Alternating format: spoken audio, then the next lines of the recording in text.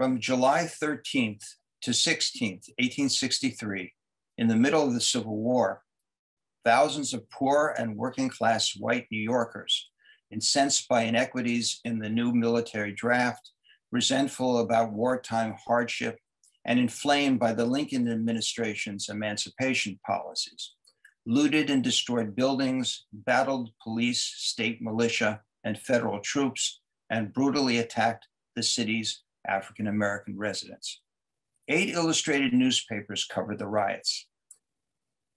The crowd that gathered outside the 9th District Provost Marshal's office on 3rd Avenue and 46th Street on the morning of Monday, July 13th, as the draft lottery was resumed after a deceptive Sunday lull, also attracted at least 3 newspaper special artists. The attack on and burning of the draft office, with the fire quickly spreading to adjacent buildings and across 46th Street, initiated the violence. It also was the most illustrated of any riot event. Some of the engravings displayed the aftermath, the smoldering remains of the buildings, but artists for Leslie's, the Illustrated News, and the Illustrated London News depicted the onset of the destruction.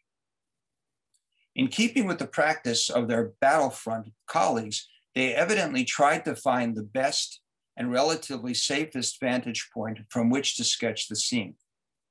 In this case, on the western fringe of the crowd. That location provided 3 different perspectives of a butcher's shop across the avenue from the draft office building, a rickety wooden shanty upon which several reputed ringleaders climbed to exhort the crowd.